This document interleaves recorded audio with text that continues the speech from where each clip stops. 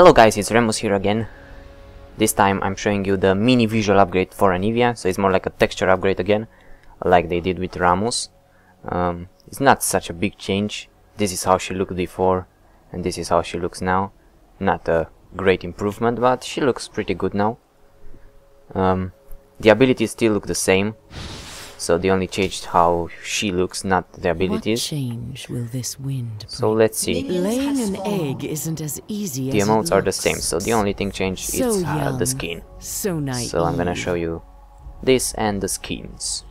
And thanks a lot for all the likes and nice comments to Yasuo. I really like how many we got to that.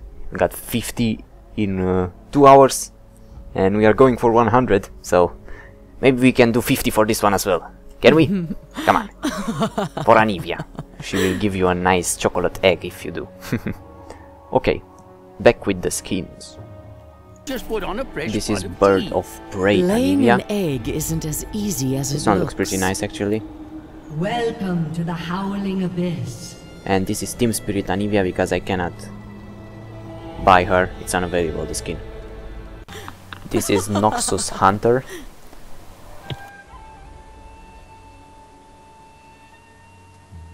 And this is Hextech, the last one. The Freljord skin looks the same. They didn't change it because it was pretty new already.